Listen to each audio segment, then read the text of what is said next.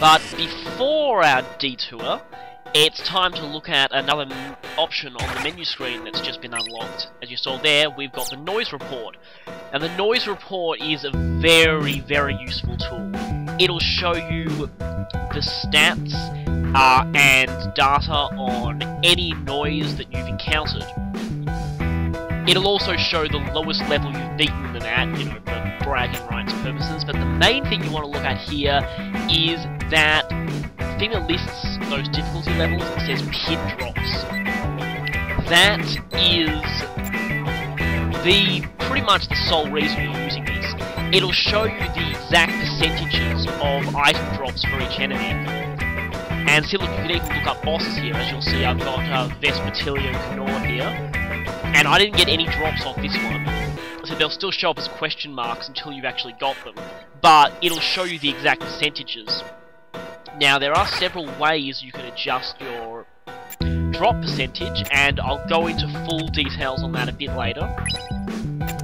But it is often best to look at that page because, yeah, drop rates are a very, very big part of this game. There's hundreds of pins in total, and well, most of them you get off random enemy drops. But enough of that. Right, let's enter the shop for a cutscene. Yeah, and shops in RPGs never have sales anyway. Oh, except for Goldenrod Department Store. That's probably the only exception I can think of off the top of my head. But other than that, sorry for that weird tangent there.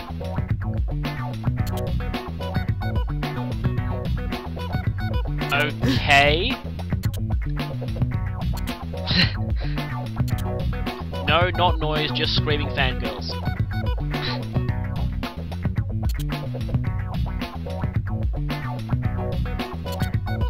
By the way, those two, they're not just any random generic NPCs. Later on we'll realise they're actually fairly significant NPCs.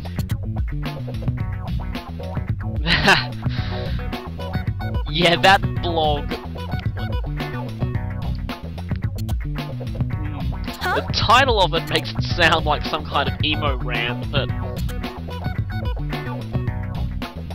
okay. Right.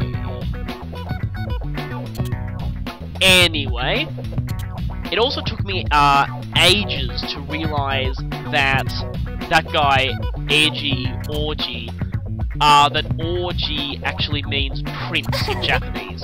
I can't believe it took me so long to figure that out. Especially considering that I've spent... Okay, that's a weird image. Anyway, since I've spent ages playing Shadow Dragon and Mystery of the Emblem in Japanese, which of course they use the term prince an awful lot in that. Spicy tuna rolls apparently aren't Japanese in origin, by the way, which kind of makes that statement make a little bit more sense, but that's exactly what I'd say in this situation, actually. But Shiki's not going to let you. And there's a good reason, because this is an introduction to a certain game mechanic. And, oh, that line, I almost forgot about that line. Now, for some reason, I found that line hilarious because, of course, the characters in this game were designed by the same one who did all the Kingdom Hearts designs, and a lot of people say he kind of has a thing about zippers. Yes, Kingdom Hearts 2, Donald has zippers on his hat, for some reason. And it's best not to even mention Pete. Just, ugh. But anyway, I find that line about zippers, is that an intentional in-joke or not? I don't know. But I kind of treat it as that. Anyway, now it's time to finally realise exactly what she's getting at here. yes, trends are a part of gameplay, believe it or not.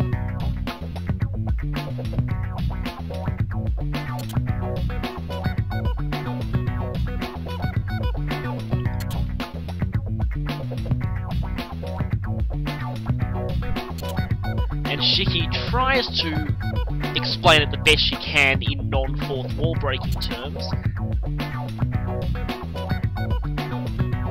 But it's a good thing we have this pop-up message that comes up later to really fully explain it.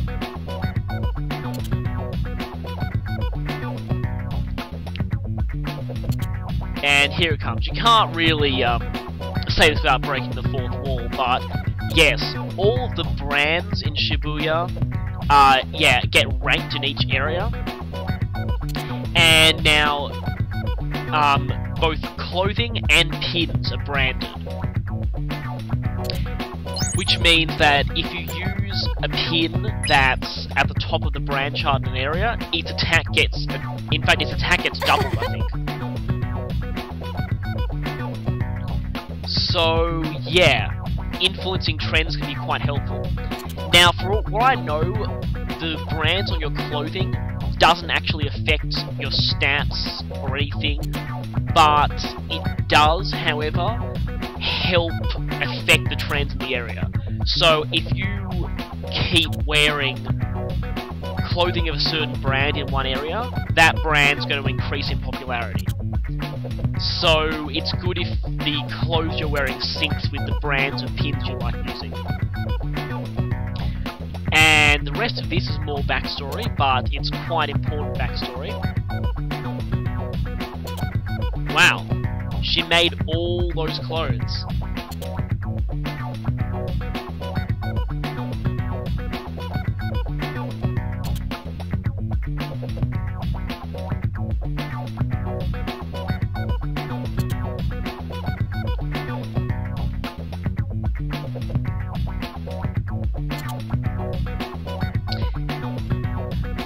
Eri, of course, being the friend from before, she mentioned.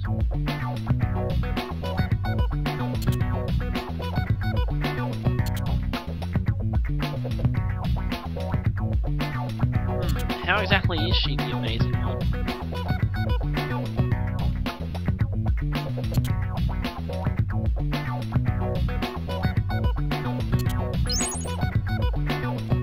One day... what? Right, let's go with the stuffed animal topic for now, because this is quite interesting here.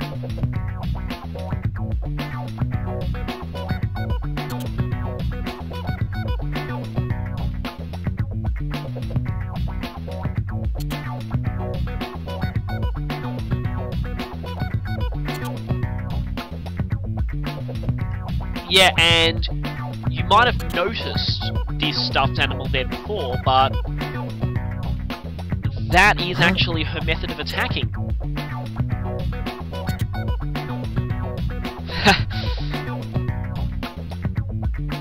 And it's not so much a weapon as almost a kind of partner.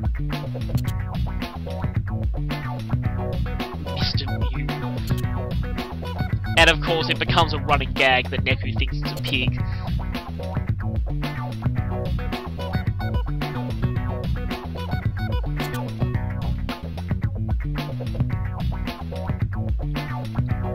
And Neku's next line said exactly what I was thinking at this point.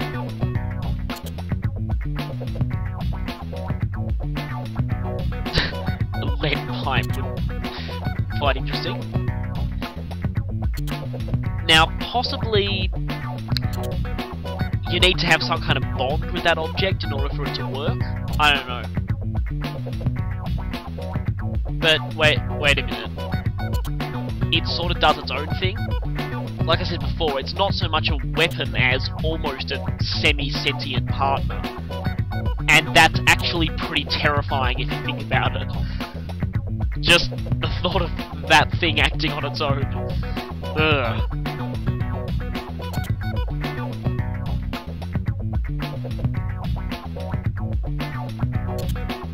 And yeah, and if you remember from before, if closely at Shiki's animations in battle, you'll realise it's Mr. Mew doing the attacking, not her. Mr. Mew also has some other interesting abilities, which you'll see in Shiki's upgraded fusions.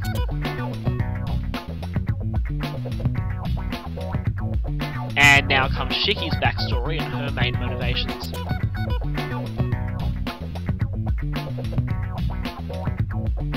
They also give snap boosts, but that's probably not what she had in mind.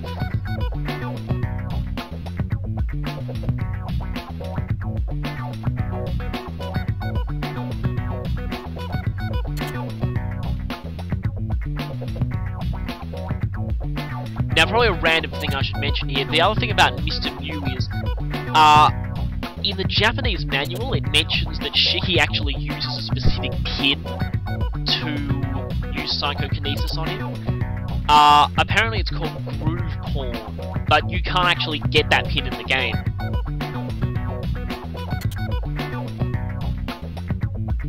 On that note, Beat actually has a unique pin as well.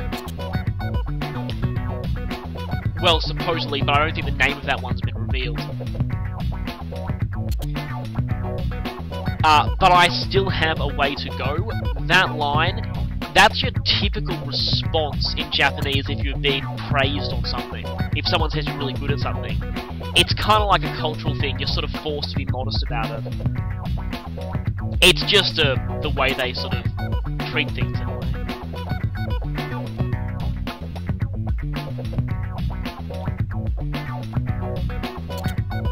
But yeah, she's got aspirations to be a fashion designer, and she seems really good at it. Neku, on the other hand, doesn't really know what he's doing at this point. Yes, we've already seen this tutorial. Anyway, now it's time to finally do some shopping. Yeah, those quest items are kind of like, you know, some other RPGs where you need to trade in certain items for a better item, or like collect materials for an item or something like that. It's kind of a cross between a sort of a synthesis thing and a item trading quest thing. Right, now there's quite a few stores here, but this first one, and probably the main one at 10-4, because you don't find these shops elsewhere. Now, I'm not sure if this brand is pronounced D and B, D plus B, or simply DB. Well, later on you find out it's an anagram, but I don't want to spoil exactly what it's an anagram for. But anyway, I'll just call it DB for the time being. It focuses mostly on what they call sort of club style clothing, and it appears to be Shiki's favourite brand, so a lot of the clothing here has abilities that benefit her. As you'll see here, this one probably does. Yeah, defense boost for Shiki. Yeah, sometimes you'll get partner-specific abilities out of clothing.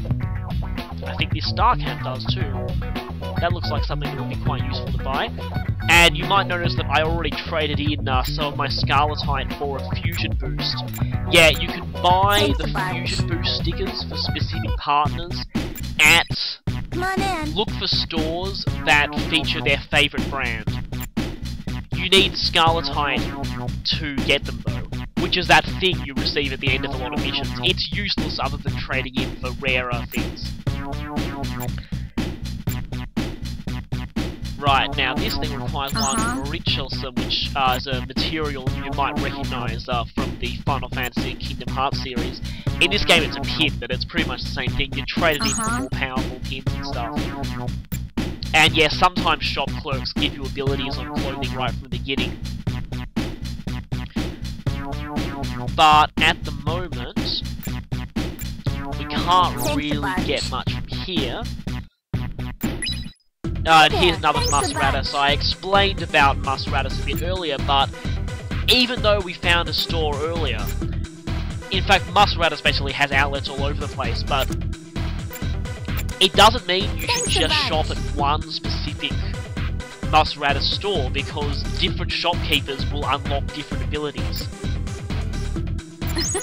In fact, sometimes it takes a while to figure out which shopkeeper unlocks which ability.